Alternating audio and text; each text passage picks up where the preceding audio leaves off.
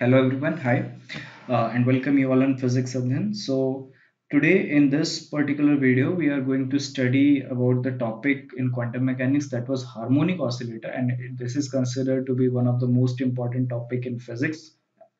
So we are not going to solve exactly the harmonic oscillator, but some slightly different version of it, and I will tell you how to solve it in very quick way to get the answer for especially for your competitive exams. So let us know, revise that what you know. So if we have a potential that has a form of half kx square, so then in quantum mechanics we know that this potential is somewhat like that. So if we have this x-axis and this as your potential energy, so this is symmetric about origin and your potential energy will look uh, something like this. Okay, so this is your displacement x and this is your potential energy Vx. So this is as simple as that.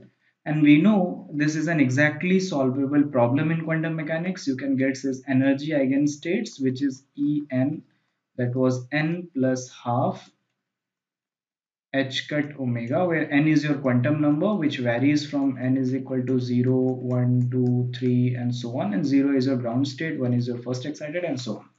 So this was the usual thing which we know.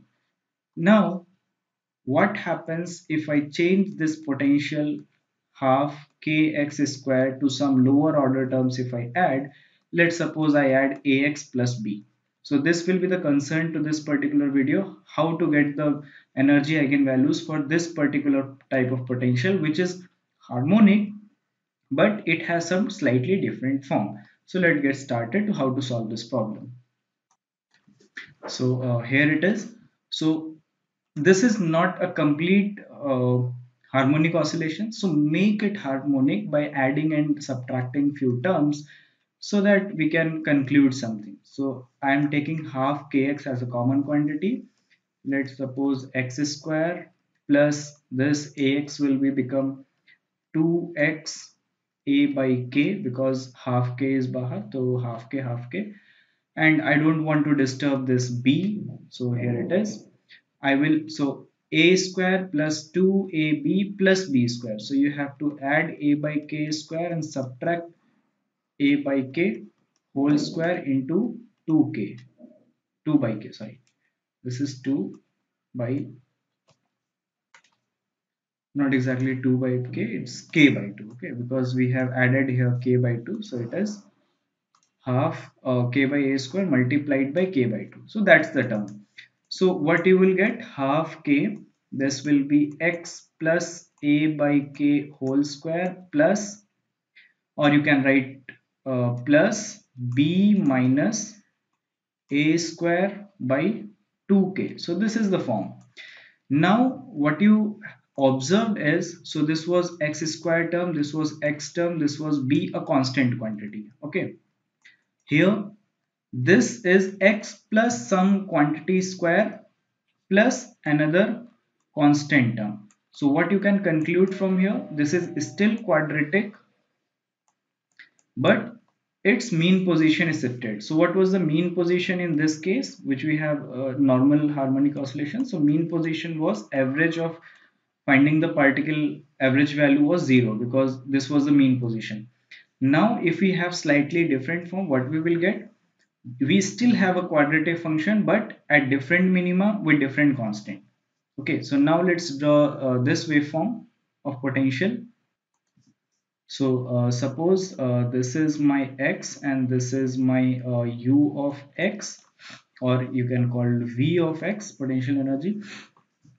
Now we still have a quadratic term with some constant. Okay, so we still have some quadratic term and this constant is minus a square k by 2b. So depending upon the value of b and a, this constant will shift this curve either up or down. So let me consider that b is less than a, so it will be down. So this potential will look something like this,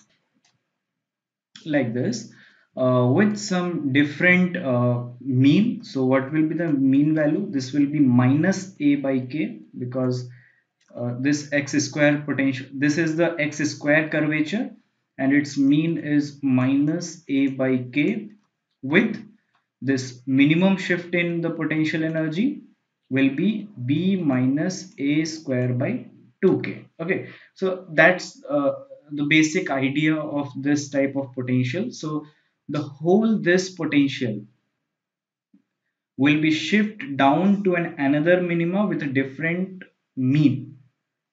Initial the mean was 0, here the average value of x will be minus a by k.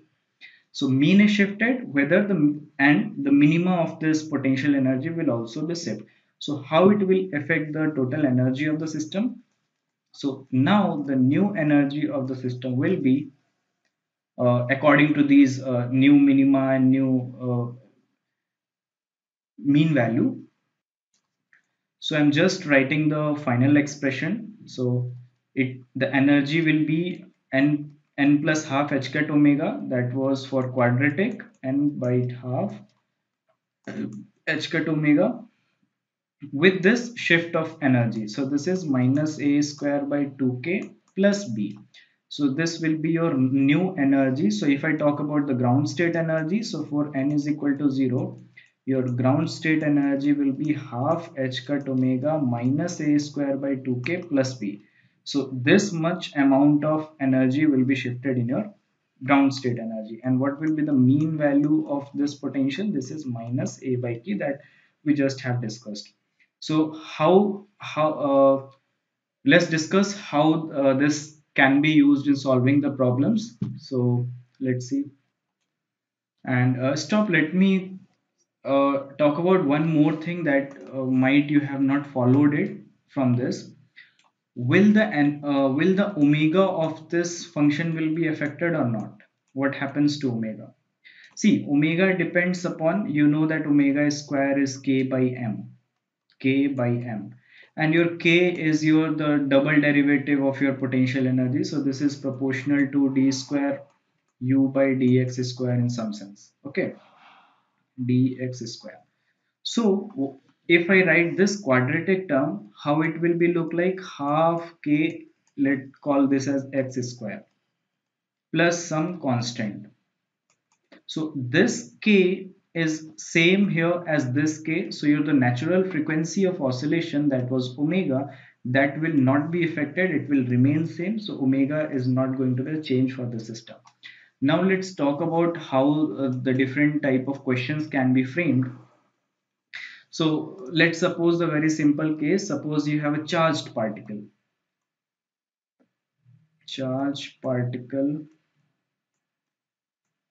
in electric field. So suppose you have a charged particle which was oscillating. Forget about the oscillations. Charged particle was in harmonic oscillator well. Okay, and then you applied a slightly constant electric field. So this is a constant electric field. Then the question is asked that what happens to its energy and all that. So initially your potential was Vx was half kx square. So what will happen if you add an electric field? So if I calculate, just directly calculate the potential energy for in a charged particle which has some electric, which is in electric field, so that potential energy comes out to be qex. Okay, now your q is your electron, so it has a charge minus e. So Vx will be minus E into X. So see, there is a potential energy extra added to this term which has a dependence on X. So I have an extra potential energy EEX with no constant. So let's add 0. So your A will be minus E, sorry, A is your 0. No, so what was the form previously? I just A x square ax plus b. Okay, so your a will be minus ee and your b will be 0. So you can directly write that your energy value will be n by half h cut omega. What was the formula? Half h cut omega, and formula was minus a square by 2k. So this is minus let me put it minus a square by 2k. Okay, so this is the final solution to this problem, which will turn out to be n plus half h bar omega minus e square by 2 times k. So that's the final energy if an electron is placed in a constant electric field and with the original potential was a harmonic potential. Okay, so that's the very simple as that. So this was a sample problem to the previous concept. So this was the basic idea or concept about if you have a lower order perturbed harmonic oscillator, then how to solve it, and you know the energy eigenvalues and the mean position, and you can solve different type of questions. So in this type of problems they can also ask that if I perturb this, then what will happen, that whether it will absorb a photon or it will emit a photon. So it depends upon the problem that whether the energy level has been increased or decreased. So subsequently you can answer that question, that whether it will increase absorb a photon or it will emit a photon. Okay, so I think that was good to discuss these types of problems because these are very basic questions that are asked in many competitive exams. So thank you, and hopefully I will try to make a video on another short tricks on hydrogen atom in few days. Thank you.